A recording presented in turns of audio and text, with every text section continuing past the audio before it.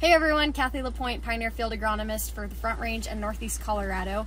And today we're talking about kernel tip dieback versus unpollinated kernels and then what causes each of those. So this is an ear that has kernels on the tip that have gone unpollinated. You can see that they were never initiated, they're completely flat, whereas this kernel, this cob here, you can see where kernels were pollinated and then sucked back post-pollination. So what's causing each of those things? So if you step back at a physiological level, pollination and early grain fill are the most critical times to try to avoid stressing this plant. Water demand is at its peak, fertility demand is at its peak, and this is a key yield determining time for corn.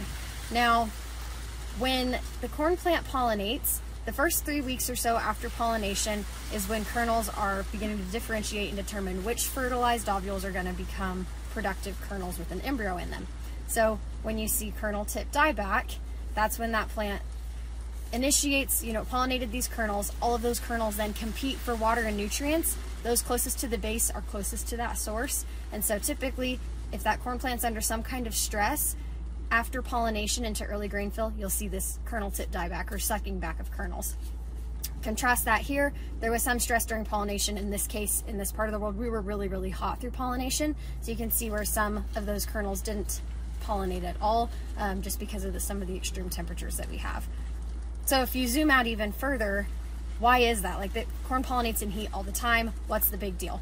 So this comes back to vapor pressure deficit, and vapor pressure deficit takes into account relative humidity plus temperature. So lower relative humidity plus higher temperature means more transpiration of water through the corn plant. Believe it or not, this is crazy statistics.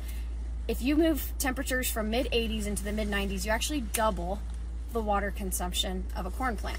And so when you have continued temperatures, prolonged temperatures in the 90s like we had through pollination and early grain fill, you're bound to see some kind of stress eventually take hold, even though we're blessed with cool nights here.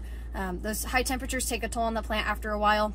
It starts to say, hey, I don't have enough moisture in the soil, enough access to nutrients in order to support all of these kernels that I thought I could produce when I was in mid-vegetative stages, determining number of kernel rows around and kernels to fill that length. So anyways, just some differentiation if you see mispollination versus kernel tip dieback to help you understand when that stress occurred.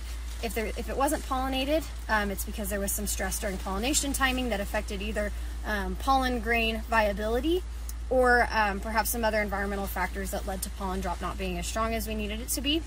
Or if you have tip kernel dieback, that's stress post-pollination. That can be cloud cover, that can be continued high temps, anything that makes that plant determine it doesn't have the resources that it needs to support all the kernels it pollinated and pulling those back. So if you have questions about what you're seeing out in the field, or you have other environmental concerns, reach out to your local Pioneer Rep or Field Agronomist. We're happy to walk through that with you and look at some corn if you have concerns. Thanks. That concludes this Pioneer Agronomy video podcast. Visit our page on pioneer.com and follow us on Twitter and Facebook for more agronomy insights.